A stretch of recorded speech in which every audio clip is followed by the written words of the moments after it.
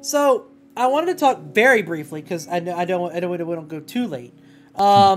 About the Vtubers. So Vtubers are basically, YouTubers or Twitch streamers that have created an animated profile. It's a lot of VR work, a lot of like really, really amazing technology, how it like follows your face and stuff like that. Have any of y'all ever considered them, or have y'all looked into them at all? I have a very particular take on VTubers. I think VTubers are great when there's a whole thing built around them. Mm-hmm. Like when people actually do build a character around them. But I'm seeing almost like an unsettlingly large amount of people just going that route because they feel that their on-camera stuff is the problem with their content. Mm-hmm. So they don't change anything about themselves at all, or their content or anything. Everything is exactly the same, except instead of a camera, they have this animated character on screen.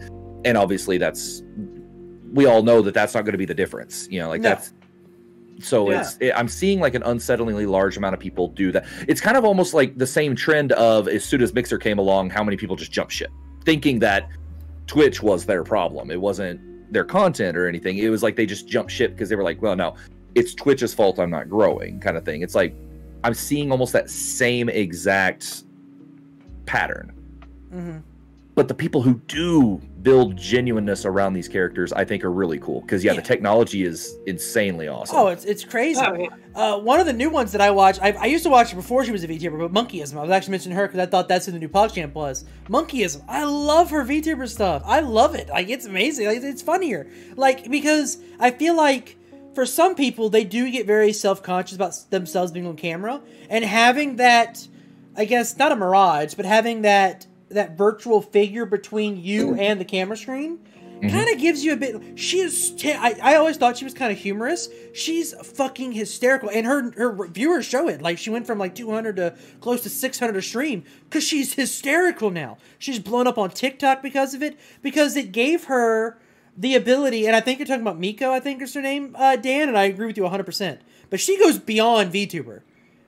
We'll talk about her in a second. She goes beyond VTuber, but It gave her the ability where, like, she was always self-conscious about her face, how she looked, telling jokes. So the way she has her VTuber, she's no longer self-conscious about what she looks like. So now she's 10 times more funnier. She goes with the flow. Her type of content changed. So, like, she does more, like, interactive stuff, with her chat. That's probably what you were talking about, where someone built a character and built the stream around the character and didn't just force the character into their already doing content. Mm-hmm. Yeah, because if something about your content itself changes, regardless of if it is because you do have that little bit of confidence boost because your insecurities are kind of taken away a little bit or something, as long as your content is changing, then that's a positive thing. It's good for personal growth, anyways. But like to see people like just automatically say that's their problem is that they just. I literally saw somebody actually say that it was because they were ugly. They were ugly or what was the word? Unapproachable looking, and it's like that's not why. Now, if you can be the better version of you that you want to be, or create characters around these things, cool. But just to slap the character on screen and change nothing else is not going to help you. No. Well, and that's kind of what I was talking about when we were talking about it. Because when I first brought it up, so I have a friend who is an animator. And she posted about it on Facebook. She was like, has anybody heard about these?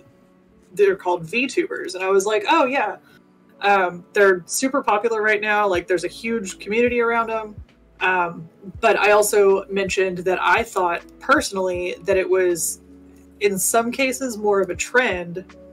And I wasn't sure how long that trend would actually like hold on. So it like depends. And then like I brought it to the Discord and we had a chat, to bring it up for the podcast. And, we talked about it and how there's definitely a difference between the VTuber community that really embraces the characters and uses them to like boost their actual content and do like make improvements to their stream and stuff like that, versus the people that are doing it because, like you said, it's the new hit thing. they think that it's, you know, the new hit thing, and it's not their content that's the problem. It's just whatever that they were doing then, that maybe this is the thing that's going to help them. Mm-hmm. And that there's like a very distinct difference. And I was trying to tell her that, and I think she's going to try it. And I think, honestly, because she's an animator, I think if she gets into it and uses her animator skills, I think that she'll really enjoy it. And it'll be really good for her, because she's like working on developing a comic strip and all this stuff. So I think like it can help her, because she's just now getting into the content creation world. But I definitely like tried to warn her. I was like, you know, it's kind of a trend right now, and there's a lot of people hopping on, and I don't know how long that trend is going to last. So you either have to like go in full force, or it's going to fizzle out. Either way, like it depends on how you're going to approach this whole thing. Yeah, and I think with you know, we were also talking about whether or not we think it's going to last. I think it's going to last because the VTuber community, that, you know, it's sort of like you have a Marvel's community, you have the Dead by Daylight community, you have the VTuber community. They just bounce from VTuber to VTuber. That's what they love watching. And those are the ones that are going to really be able to tell the difference between what you were talking about, Rev, where people that just slap the camera on or slap the VTuber on there, and people that make the character. The ones that make the character, they're going to see the shoot up like Monkeyism has.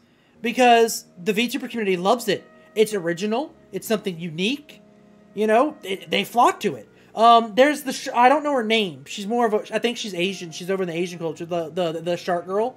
You see her on TikTok all the time. She just hit, I think, 2 million on TikTok, and she just hit like 300,000 on YouTube or something like that. And so like there was an entire, I literally, like what brought this conversation up for me was I stumbled upon a Twitter thread of people specifically celebrating her hitting 3. Like it was like people like crying because she hit 300,000. They were so happy for her. Like the VTuber community, they are connected with these VTubers, you know, almost like anime fans in a sense. And so it's really remarkable. Like if you do it well, it could definitely be something for you. I don't think it's going to go away, but definitely got to make sure you commit to it, because they won't tune in if you don't. Yeah. Right. And that's the thing. I think the community as a whole is obviously going to be here to stay, because it's very solid. And like you said, like they go from like VTuber to VTuber to VTuber, and that's like all they watch. So that community is solid, and it's going to stay around. And I think it's the ones like the people that switched from Twitch to Mixer. It's that trend of jumping ship and trying the next big thing because you think it's going to make you the next big thing. And then they're going to find out that it's a lot of hard work, and that trend for them in particular is going to fizzle out. And VTubers as a trend, I think, will have a fairly short lifespan. But I think the community as a whole will obviously be around for a while. But I think those that are jumping to it because it's the big thing are definitely going to be disappointed if they're not jumping in wholeheartedly, and then they're going to come back and be like, well, that didn't work, so what else can I blame my failing content on, you know? Let's go back to the movie streamer. Back to the drawing board.